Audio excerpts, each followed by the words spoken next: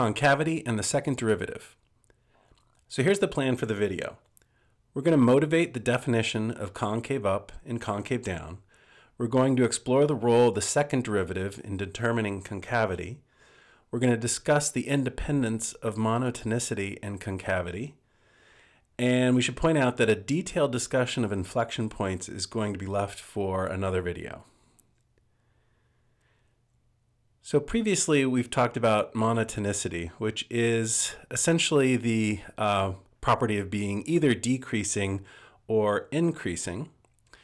And in this video we want to figure out a way to sort of measure bendiness, you might say. Is there some way of analyzing a function to learn about the way it bends? And this property is going to be called concavity. And let's review the terms convex and concave in a non-mathematical setting. So a good thing to do would be to grab a shiny ladle from the kitchen, and if you look at the inside part of it, you would be looking at what we would call a concave mirror. And if you flip the ladle around, now you're going to be looking at a convex mirror. And there's a famous painting in the National Gallery of London of a portrait, and if you look at the back wall, there's a little detail. If you zoom in on it, you'll notice that we have an example of a convex mirror. And if you actually look inside the mirror, you'll see that there's a little self-portrait of the artist himself painting the portrait. A good example of a concave mirror would be a satellite dish, which is able to collect parallel rays, signals coming from far away, and reflect them towards some sort of apparatus that collects these rays and interprets the signal. A great example, a huge example, is the Arecibo radio telescope in Puerto Rico. So let's talk about convexity in the plane. A set of points in the plane is said to be convex if and only if, whenever 2 points are chosen from the set, all the points on the segment joining those 2 points are also in the set. So in other words, you pick any 2 points inside your shape and you join them with a segment, and you got to make sure that whole segment lies within the set. And if that's the case, then you are able to declare that the set is convex. So now what would it mean for a set not to be convex? Well, it would just require you to find 2 points for which the segment joining them contains another point that's not in the original set. And if you can visualize this, then you know that the shape you're dealing with is not convex. So if you look at these 5 shapes, a moment's thought will tell you that actually they're all convex. And if you, for example, look at these 5 shapes, you can imagine how none of them are going to be convex if you just choose the right points to exhibit a counterexample of the convexity definition. So now let's get back to the graph of a function. So suppose you have a curve. To motivate our definition, we're going to imagine that the curve divides the plane into 2 sort of shapes. So we'll imagine that the curve defines a convex mirror pointing down, and it also defines a concave mirror pointing up. And for this reason, we will say that the curve is concave up. And similarly, if you see a curve bending, say, this way, we'll declare that curve to be concave down. Now we need a more official definition of concavity. So here's what we'll do. We'll take a look at the graph of a function defined on an open interval. For the graph to be concave up on the open interval j, we're going to define the region above the graph, and what we'll require is we want this region to be convex. And what this means is when you build a secant slope, you would like that secant slope to lie entirely above the graph of f.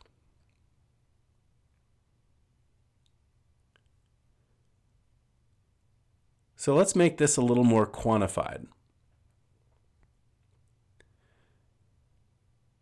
These endpoints of the secant segment correspond to values of the function.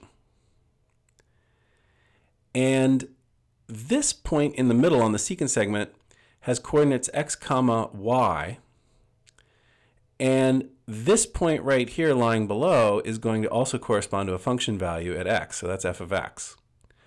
So we'll say that f is concave up on the open interval j if and only if, for all arguments ax, b, located in that order on the open interval, a is less than x is less than b, f of x is less than y. That's the condition that'll guarantee that the secant segment lies entirely above the graph of f. Now, this isn't very convenient unless we can find some way to write the value of y in terms of the other known quantities, a, x, b, and f. So let's do that now. We're going to draw this secant line, and we're going to notice that we already have the coordinates of these 2 points, a comma f of a and b comma f of a. Therefore, the slope of this line is simply f of b minus f of a over b minus a. We can write out the equation of that line in point slope form. And now we'll just notice that if we're talking about the argument x, then all we need to do to find the value of y is simply solve this bottom equation for y. And so there is the value of capital Y as a function of the argument x.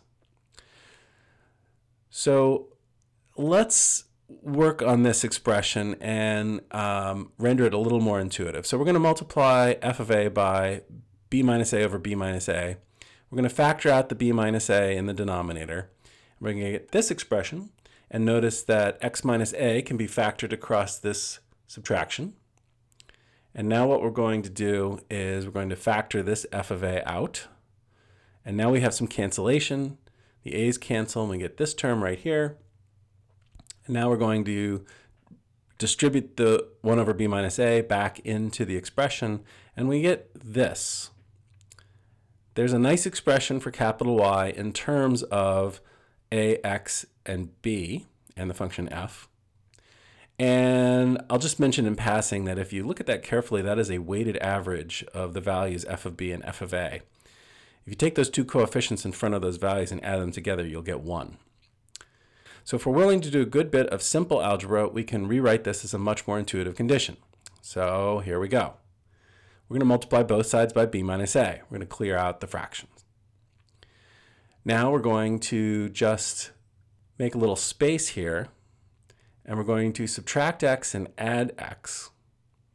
And by doing this, we can now factor, or I should say distribute, f of x across the sum to get this term, this inequality right here.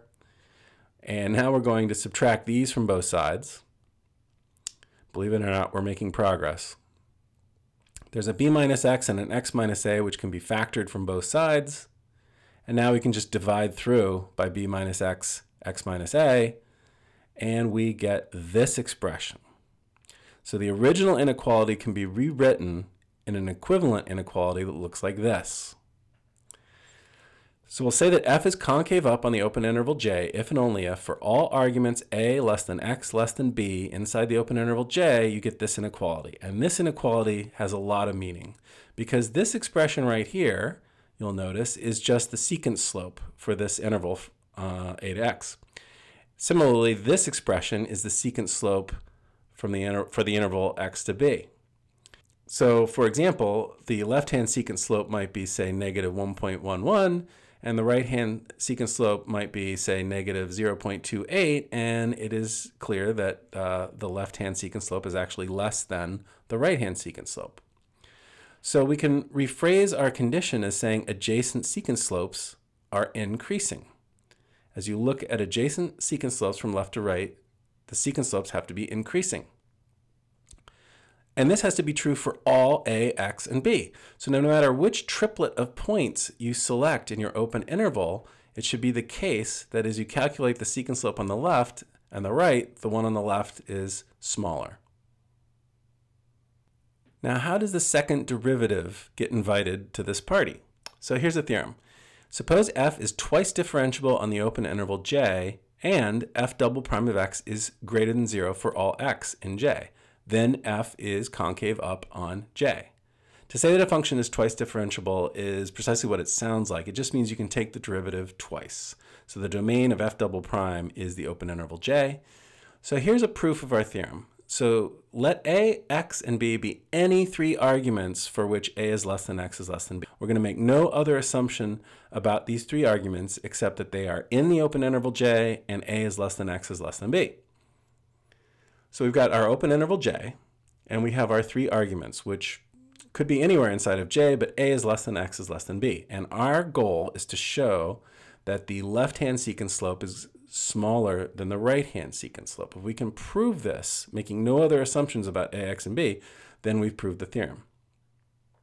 So first we note that f is differentiable on the open interval from a to x and continuous on the closed interval from a to x. This is simply because f is differentiable on the open interval j itself. And similarly, f is differentiable on the open interval from x to b and continuous on the closed interval from x to b. What this means is that we can apply the mean value theorem. We know there's an argument, we'll call it ZL for Z left, for which the tangent slope, f prime of ZL, is actually equal to the secant slope on the interval from a to x. And similarly, there's a ZR between x and b, for which f prime of ZR is equal to the secant slope on the interval from x to b. ZR, the mnemonics here, is the right-hand Z. So ZL and ZR. And so what does this mean? Well, f double prime is positive. That's the hypothesis of the theorem. And that means f prime is a strictly increasing function on j, because its derivative, i.e. f double prime, is always positive. Since f prime is strictly increasing and ZL is less than ZR, it means that f prime of ZL is less than f prime of ZR. But f prime of ZL is the one secant slope and f prime of ZR is the other secant slope, and so this just means we have proved exactly what we needed to prove. The left-hand secant slope is smaller than the right-hand secant slope. So let's look at an example. If f of x is x squared, well then f prime of x is 2x and f double prime of x is the constant function 2. So we have f double prime of x is positive on the whole real axis, and therefore the original function f must be concave up on all of r, which of course is something we already sort of intuited from the graph of x squared being a parabola opening up. It is indeed concave up on the whole real axis. Suppose f of x is the exponential function e to the x. Well, f prime and f double prime are both e to the x, and e to the x is always positive, and therefore the original function must be concave up on the whole open interval going from negative infinity to infinity. Let's state the theorem in its full generality because, of course, we haven't talked about concave down.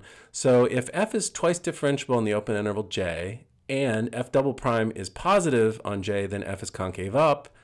And in the other direction, if f double prime of x is negative for all x and j, then f is concave down. Now, how do we use this theorem to analyze concavity? Well, the answer is we analyze the sign of f double prime.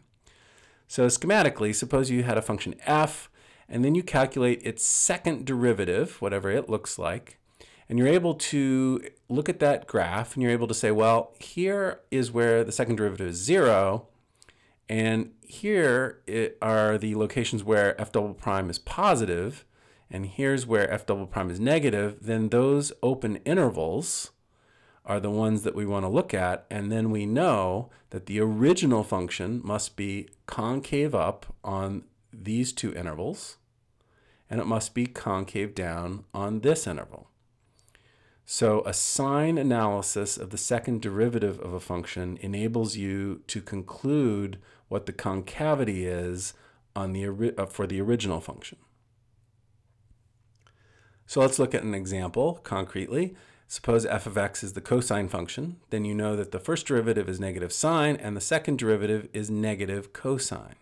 So let's concentrate on the graph of the second derivative, negative cosine. It's 0 at pi over 2, and then we can add on integer multiples of pi. But we want to examine these intervals are the intervals on which the second derivative is positive, and these intervals are the intervals on which the second derivative has a negative value. And if you look at the original graph, you'll notice that these are the intervals on which the graph is either concave up or concave down, depending on whether the second derivative is positive or negative. Now these points at which the concavity changes, those are going to be known as points of inflection. So we say that the point a comma f of a is an inflection point of the graph of f if the concavity of f changes across the argument x equals a. In this example, we see the graph's concave down and then it switches to concave up, so we'd say this is an inflection point. But we need to add a note. You may wish to add a technical requirement. Why is that? Just saying the concavity changes might not be what you had in mind. So here's a graph where on the left of A, the graph is concave down, and on the right of A, the graph is concave up. But there's a discontinuity at A, and so perhaps you want to include continuity in your definition. And here's an example where the concavity is downwards to the left of A, and it's upwards to the right of A. Now the graph is continuous at A, but it's not differentiable at A, and maybe you want differentiability.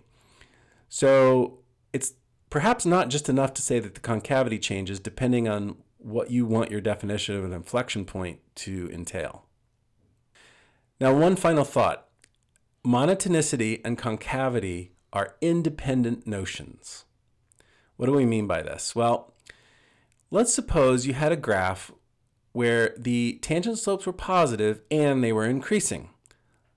Now, how would those tangent slopes gather themselves together in a graph? You might see a graph that looks like this. Now, this is an increasing graph that is concave up. You could also have negative tangent slopes, which are increasing. So look at these values of the tangent slope and they're increasing. What kind of graph behaves this way? Well, now we have a decreasing graph, which is concave up. Of course, you can play this game in the other direction. So imagine that we had a bunch of negative slopes that are actually decreasing. What kind of graph would look like this? Well, it would be a decreasing graph that is concave down. And finally, you can imagine having a bunch of positive tangent slopes that are decreasing. And what kind of graph would we have in this case? We'd have a graph that is both increasing and concave down. So the point of these observations is that monotonicity manifests itself as either an increasing or decreasing graph, and concavity manifests itself as either concave up or concave down.